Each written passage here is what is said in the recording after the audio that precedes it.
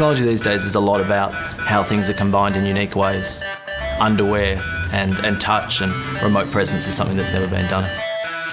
I'm Ben, I'm from Steepo. When we heard about Durex's idea for Fundawear, after laughter had stopped, we knew it was going to be an awesome project. Fundawear is a project about transferring touch across vast distances, and that's really a first globally.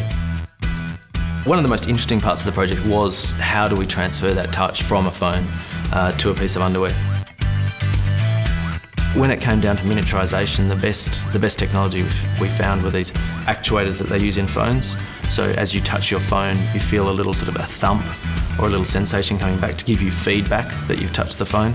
And we used that technology because they were so small and so low power, and we created an array of touch sensors or touch actuators that were able to transfer that touch. Your phone talks to an Amazon server. The Amazon server is talking to another person's phone, so we have that cross-link, two phones linked by an Amazon server on the internet.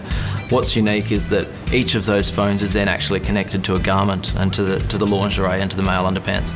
We prototyped on the Arduino Mega, and once we were happy with our design and everything was working, we moved to a custom circuit board, and it's obviously a lot more wearable and much smaller package.